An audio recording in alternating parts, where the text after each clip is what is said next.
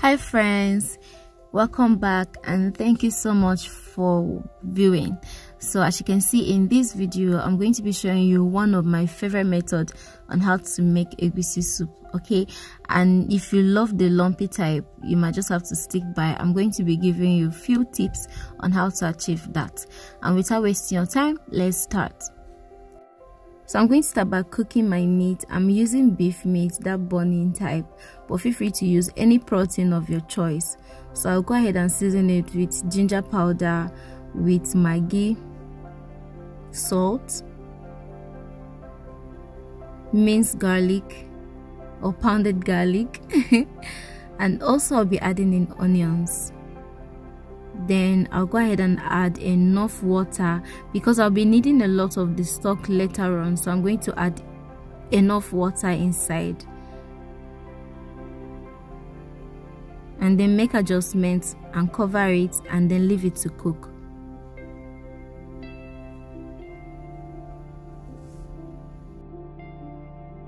Meet the star of the soup, the egusi. So I've already blended mine. So the next thing I'm going to do is to create a hole like this inside, and then I'm going to add in some of the meat stock, and then I'm going to now mix it to create paste. So be very careful not to put in way too much of the stock, so to avoid that, so that it won't become watery, and to avoid that, you can put it little by little until you get the desired consistency. So when you are done mixing it, you're not going to set it aside. Then you're not going to get another pot and then add in enough red oil inside. Then heat it up and then add in your minced garlic or pounded garlic, and then also add in your onions at this point. Then go ahead and give it a stir and leave it to fry for about 1 minute.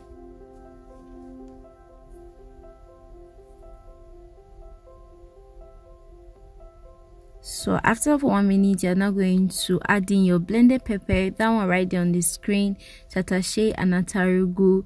Then add it in and then give it a well stir.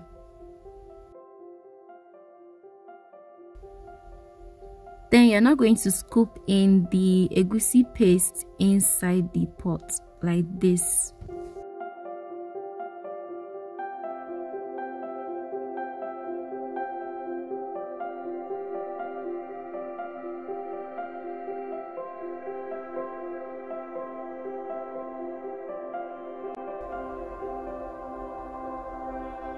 So keep doing this until you exhaust the egusi paste, and go ahead and scrape out all of the paste if you can. And make sure you leave nothing inside, alright? And so when you're done, you're not going to cover it and leave it on a medium heat for about 10 to 15 minutes. And if you want it to be like more lumpy, then you can leave it longer than that, okay? So I left mine for about 15 minutes and this is how it looks like. So I don't want mine to be too lumpy, so I'm just going to break it a bit, some of it a bit, just like this.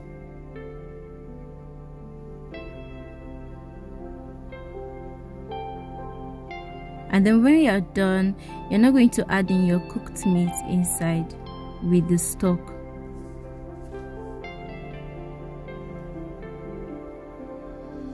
And then this is my dry smoked fish. I've already washed it. Go ahead and add it in, and then I'll also be adding pomo, also known as cowskin. Then add in the seasonings, salt and maggi, and also you're not going to add in your crayfish at this point. Then I'm going to add more water. I rinsed the plate I use in storing my blended pepper. Then add in the water. And if you want to maintain the lumps, make sure that you don't put much of the stock and the water. Then give it a well stir, and then you're going to cover it and leave it for a few minutes on fire to cook.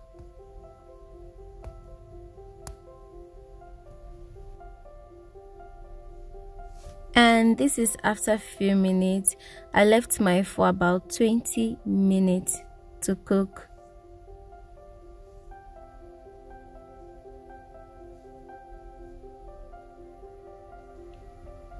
So give it a stir.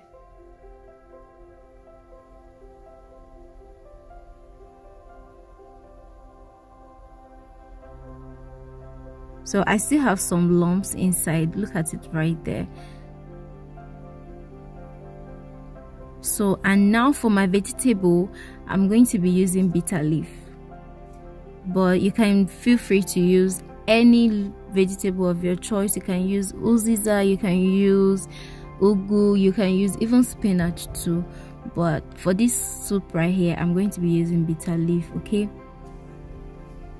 and so if you're going to be using bitter leaf, make sure that you wash it well to the point that you can't really taste the bitterness inside before adding it in. So after giving it a well mix, I'm going to cover it and leave it to simmer for 1 minute.